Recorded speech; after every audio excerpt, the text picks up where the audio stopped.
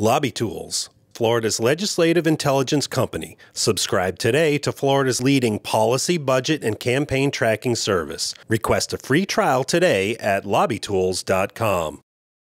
Before the Senate convened, a group of protesters gathered in the Capitol courtyard, urging lawmakers to forego the Marshall program included in the school safety bill. It would allow trained teachers to carry a gun in the classroom if a school district chooses to allow it.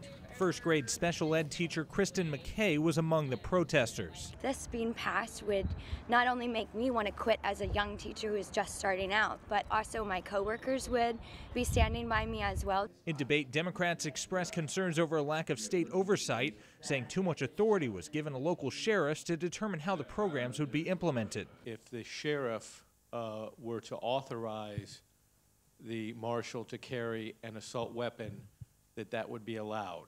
That would be left to the sheriffs. The Senate briefly adopted a temporary ban on the AR-15, but then backed off. An attempt for an all-out ban also failed. Other gun restrictions included in the bill stand in the way of some Republican support. If it has the age increases and the waiting periods in it, I will not support it. And the greatest threat to Democrat support is the Marshall program. Some of us who are all about true safety and not arming teachers or any other personnel that would be inside of a classroom. The full Senate will vote on the proposal Monday. In Tallahassee, I'm Jake Stofan.